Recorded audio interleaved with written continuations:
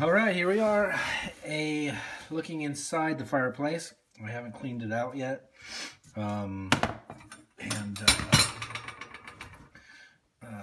guess we'll start. You can see the bricks that were broken here, and that's an old one, and there's a nice brand new one. So same size, so that should be good.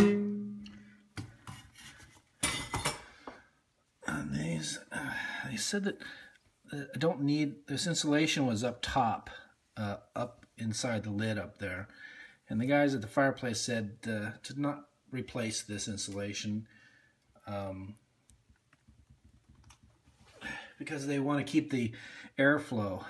The fire builds up in here, and then it goes through. Once we put all the fire brick back up top, the heat goes up through here above this heat exchanger thing that I'm putting back in, the new one that I just showed you, and then it goes up and out the chimneys. And they say if we fill that cavity up too much, it could restrict the flow of air.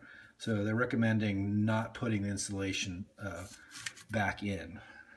So I am gonna follow their directions, and don't know where these ones went. Now that I look at them, they might go on along the back there. So these ones will have to go back in.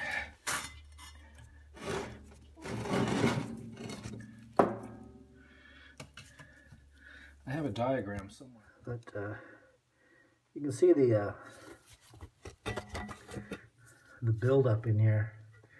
And since I'm here cleaning it all up, I want to reach in there and try and clean that up and get that stuff out of there as much as possible.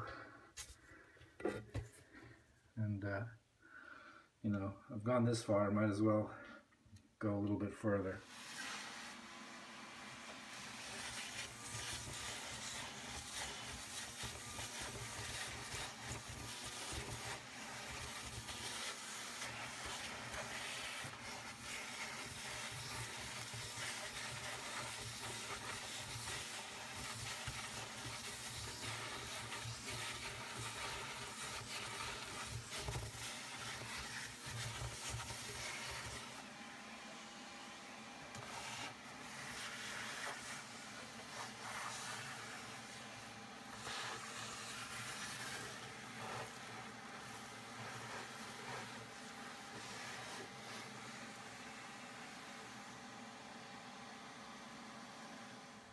All right, so we're looking back inside the stove here, and you'll see there's 3 holes in the side of this channel here. And in those 3 holes, let me come back out, is where this guy goes into. It fits, those poles go right up inside there. And see if I can get a shot of that. It's kind of hard for me to video and in such tight quarters and get this up in there at the same time. But I got it inside of there. Let's see if I get the camera in the spot here that it'll stay.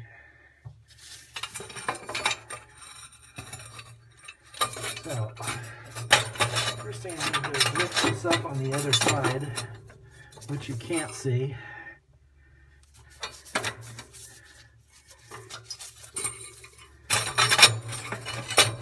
And then, key is to get it into all those holes. And then, which I just did miraculously. Then over here, you can see that. They got to go in the same holes and pulls the other way. But this side has a metal stop on it, so it bottoms out. And then we have, oh, shoot. We should have hooked these guys up. There's a clip or a ring. See if you can see it. Yeah, right up there that these hook into. One on this side and one on the other side. So I'm gonna have to pull this thing back out of those holes, hook that guy up into there, and these pipe clamps then slide all the way over to the wall and tighten up, and that keeps this thing from ever sliding back that direction. So, all right, after a lot of digging, I finally got this broken brick that's in the back here out. I should be able to replace it with that. How I keep that up against the back is a different story. Maybe I'll take this little piece of rock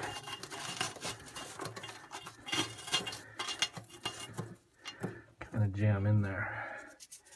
Like that. And then I have these pieces here, I believe, sit up top. One there. And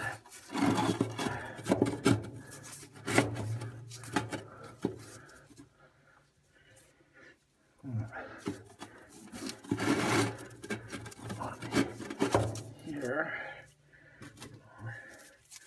a little guy here,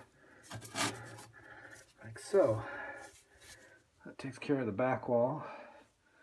That side wall is okay. I'll start laying in the top. So, get the back wall in. Got my upper bricks laid on top of the new heat exchanger, or whatever that's called. And the purpose of that is the heat builds up here, then comes up and goes up and over the brick and out the chimney. So there we go. That's it's ready for the door. All right, try this again. So now they got the tip, made the tip a little bit bigger. I won't struggle with it quite as much. This adhesive's been drying for over an hour. So I'm going to apply, it says no more than 1/8 of an inch. So we'll do just what it says. We'll keep it at 1/8 of an inch. Spread it out.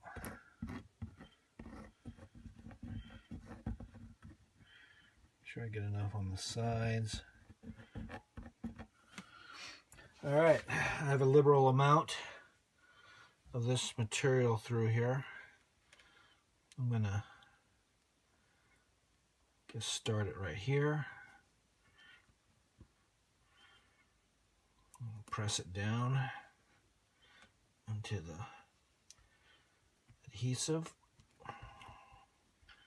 Nice firm area there. Make sure those corners are done good.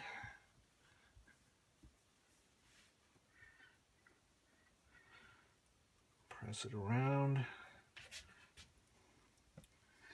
Go around that bend.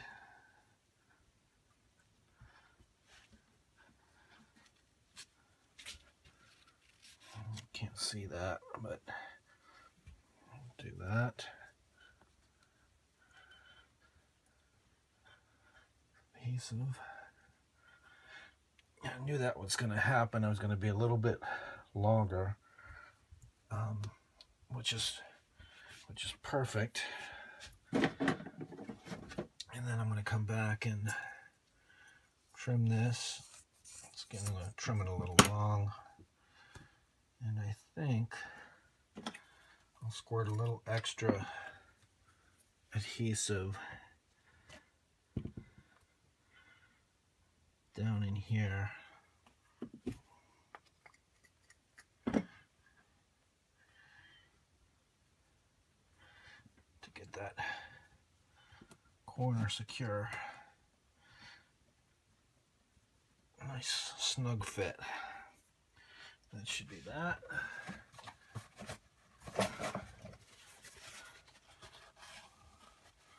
Wipe off the excess that I have on here.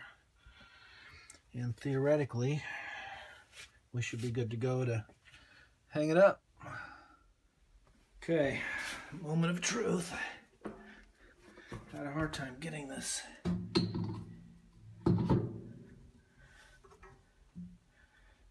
before.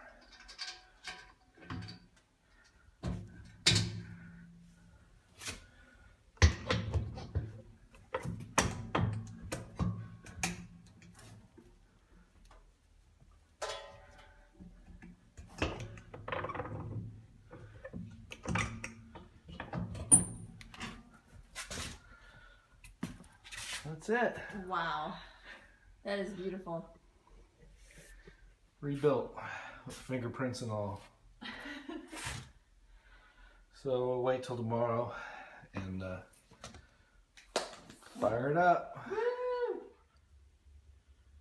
Well, here we are. The fire started. My seal on my door appears to be working pretty good. No leaks. It was interesting watching the smoke build up, and then I pulled this lever out down here, and you could see the change in the smoke going down the glass, so that it was pulling air down and in and into the fire. So that appears to be, I guess, part of the damper that I appear to be missing on the ducting. Because from what I remember growing up, potbelly stoves that my parents had, we had a little damper that you kind of turned down, and it basically helped keep the fire going all night long. So there we are. Looks pretty good. Seems to be working. No smoke in the room. Pretty happy.